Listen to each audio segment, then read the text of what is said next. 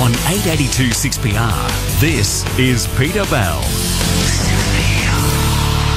1:06. It is my great pleasure to introduce to you all Drew Bellamy. Drew is the Secretary of the Buddhist Society of WA. Good afternoon, Drew.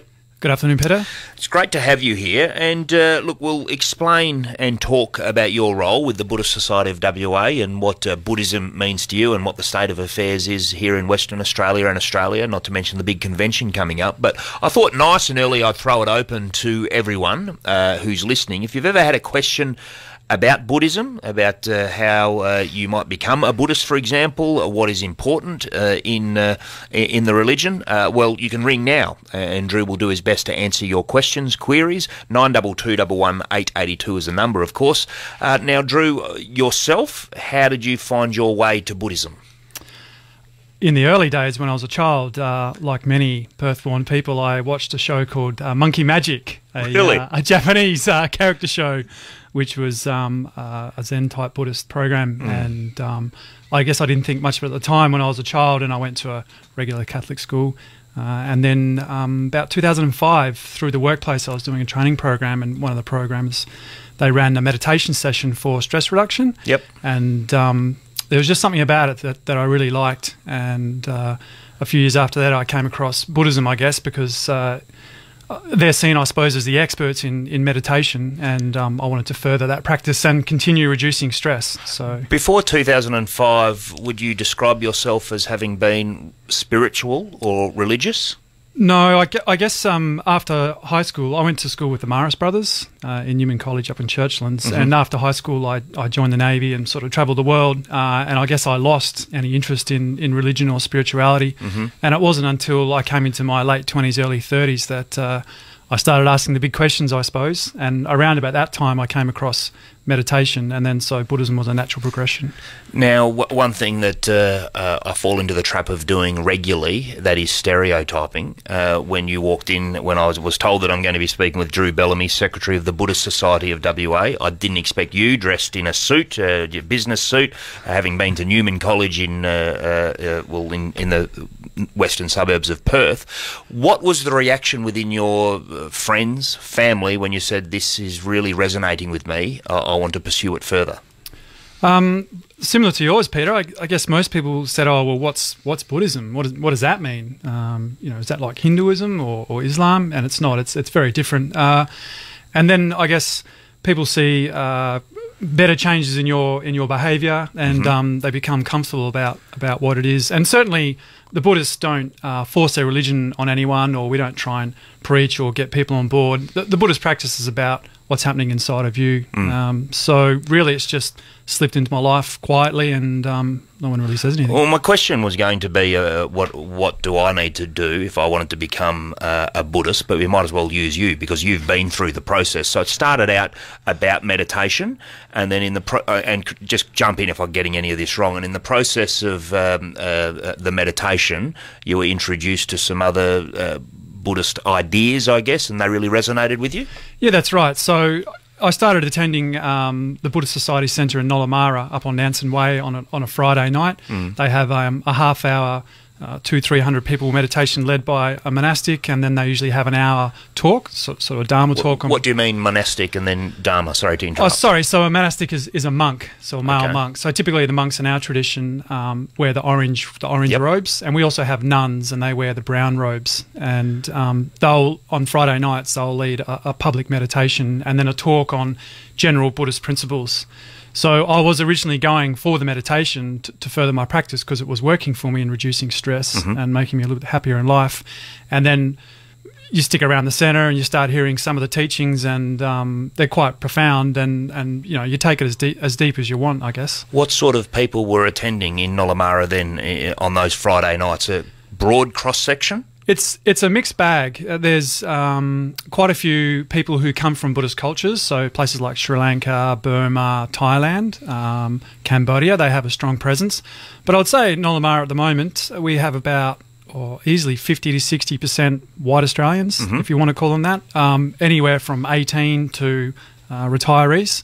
And they're all at sort of different levels of practice, and people come and go. It's not a discipline where every week you've got to turn up and bow and pray and this sort of thing. Buddhism almost regards itself more as a philosophy, I would say. And it's light. It's very light on ritual and ceremony. Okay. I might ask you about that philosophy in just a little while, but I'm fascinated, as most people might be, with the role of the monk, the monastic. Is that the right way to put it? The monastic, that's correct. The monastic.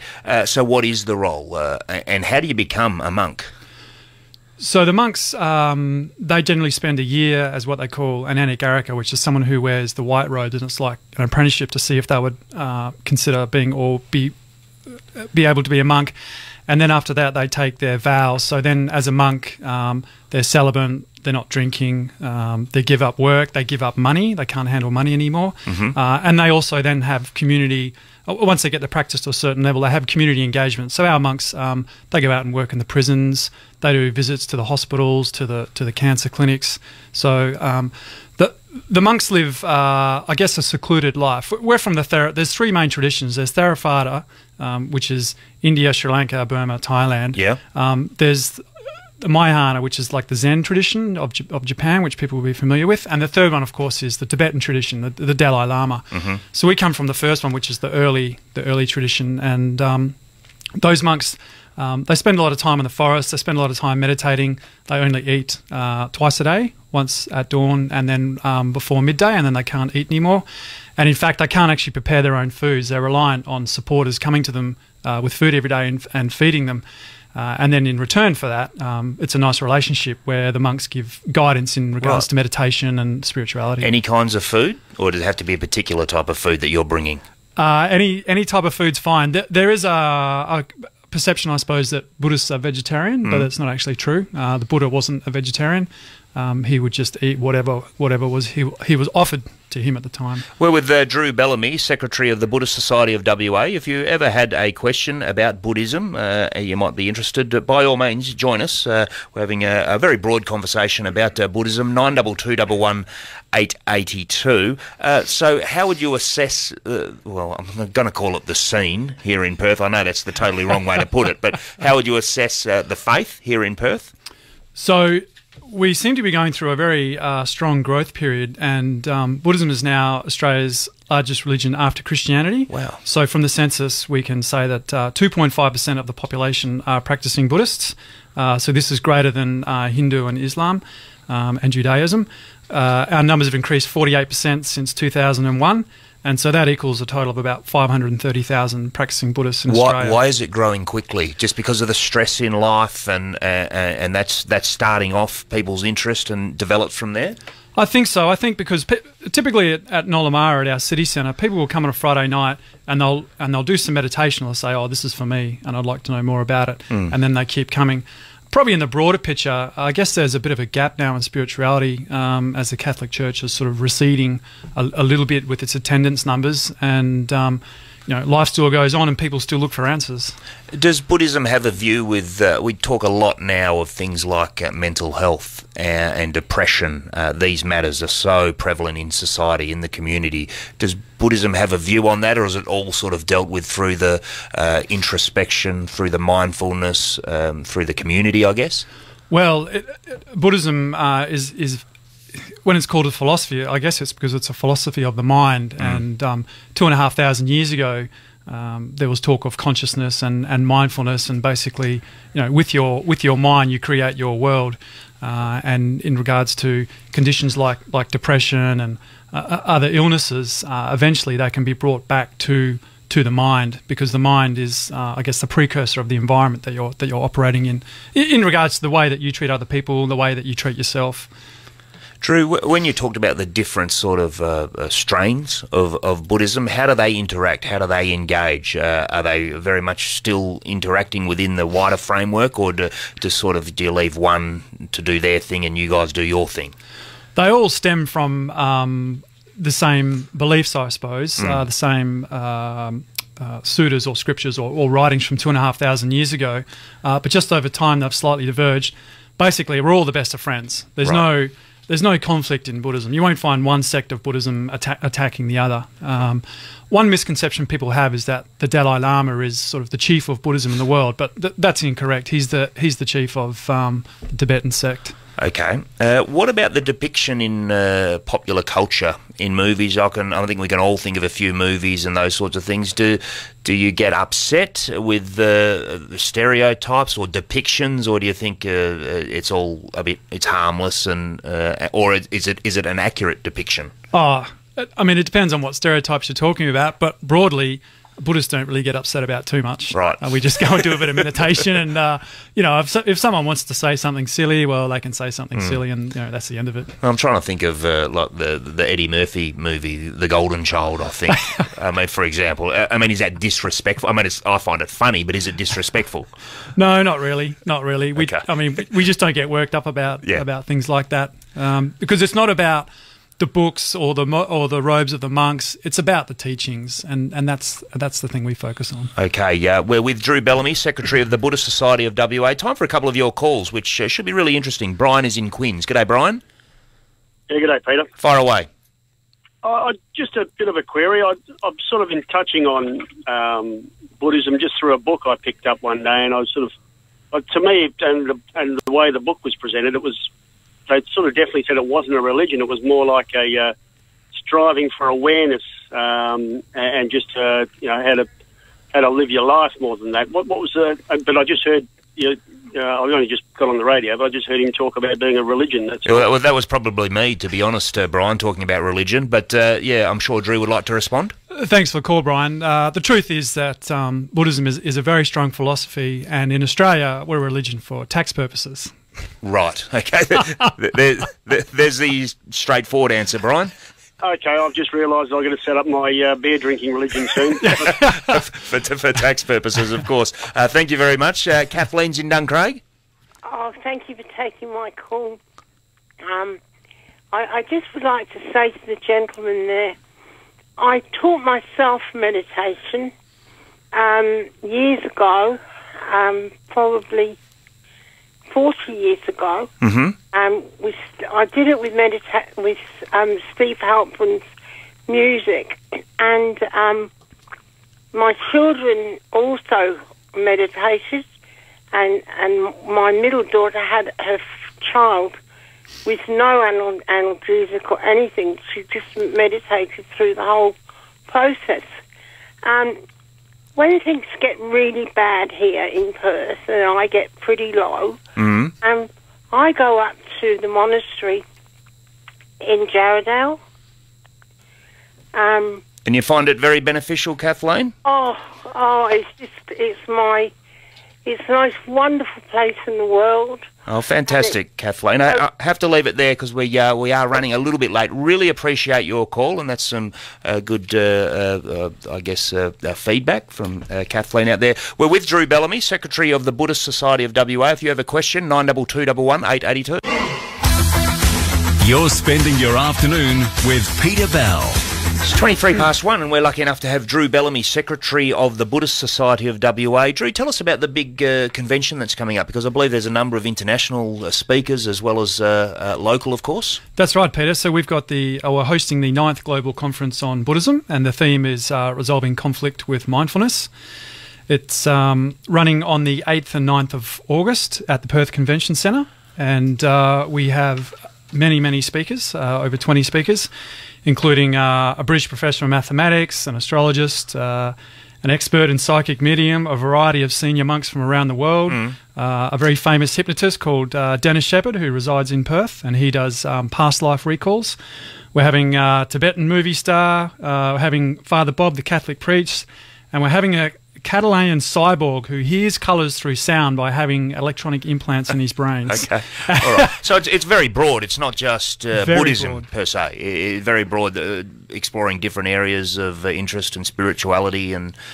That's right. So all those people are bringing in their different views and where Buddhism is going in the future, where humanity is going in the future, where we're going to be in 100 years' time.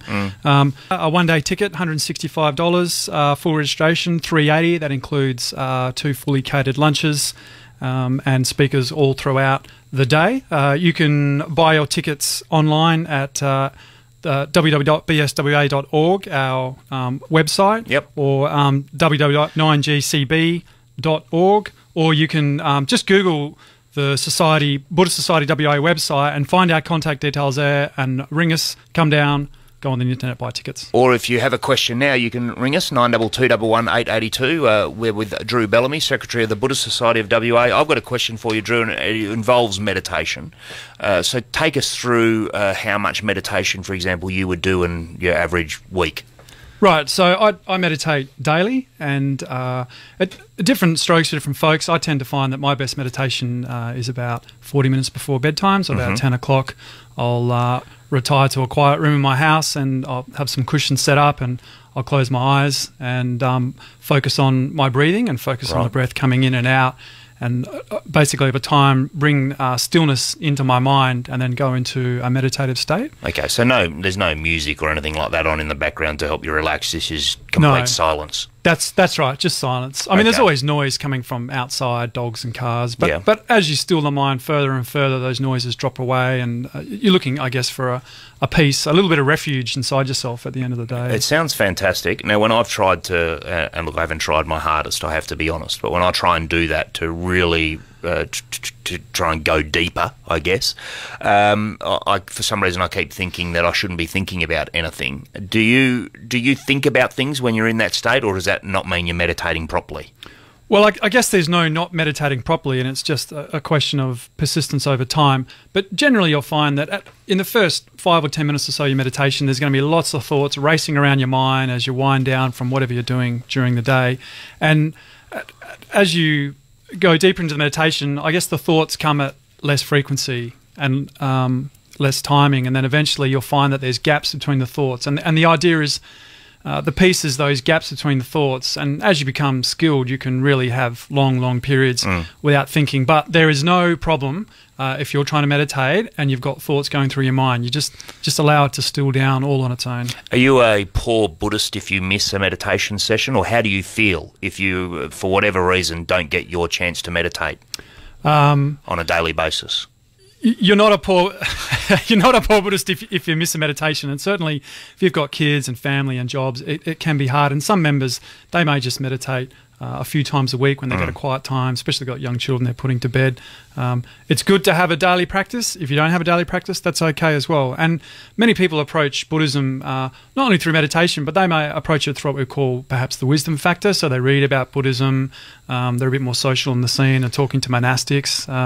Meditation's the anchor, but if it's not working for you right now, you just persist at it, and over time let it come naturally and gradually. Are there any other guiding principles that you can enlighten us about, or lifestyle is probably not the right word, or there's some expectations? Sure. The Buddhists have what they call the 5 precepts or the 5 practices. So these are different from, let's say, the 10 commandments, which is a very heavy word.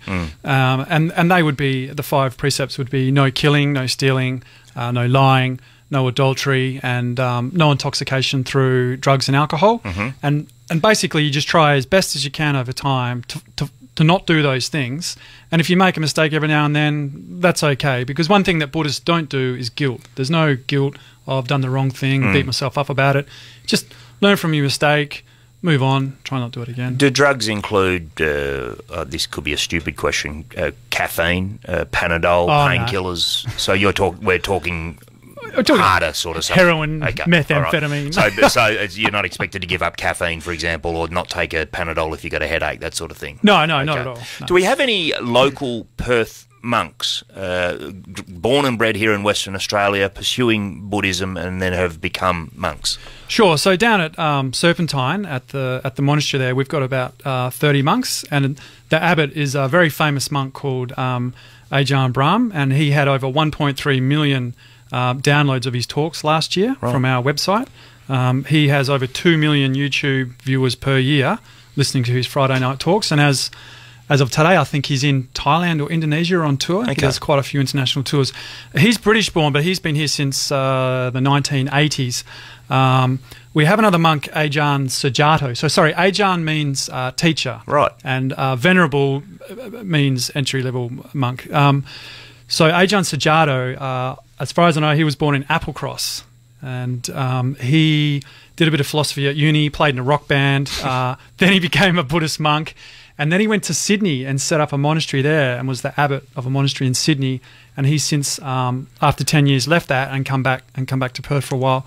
So of the 30 monks in Bodhinyana, I can't be quoted exactly, but I think it's about 20% local born. And as Buddhism gains more traction in Australia, we're getting more local males and females wanting to become monastics. Okay. Do you want to just quickly go through, just talk about growing in Australia? I mean, how many practicing Buddhists there are right now in Australia?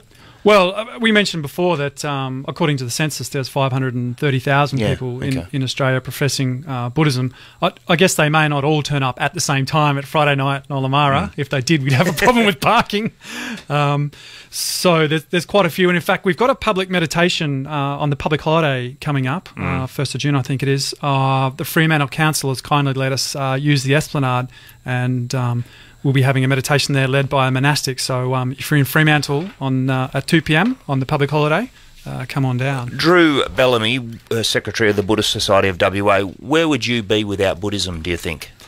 I think that I'd be a bit more stressed out with my work. So I'm a businessman, and my life's pretty busy. Definitely the daily meditation, I guess, and the spiritual practice has reduced the stress level. And probably over time, as I've begun to follow the 5 precepts and other guidelines with Buddhism a little bit stronger, it's kept me out of trouble in daily life. This is a very personal question. You don't have to answer it. If you're looking for relationships, are you hoping, or is it almost not a condition, but are you looking within Buddhism, or can different sort of lifestyles mix? Different lifestyles can definitely mix in Buddhism, because we don't discriminate, or we discriminate against all people equally. So I can tell you that I was married, and in fact I was married to a Muslim lady. And we had a relationship that worked for quite a few years. So in Buddhism, it doesn't really matter what your partner is. I guess as long as they're fairly ethical and not taking you down the wrong path with drugs or whatever. Fascinating. Thank you so much for coming in. Really appreciate it. If you leave that information, I might give it one more read in the last hour about the convention that's coming up. But really appreciate your time, Drew. Thank you very much, Peter. There's Drew Bellamy, Secretary of the Buddhist Society of WA. Thanks to those people that called in as well.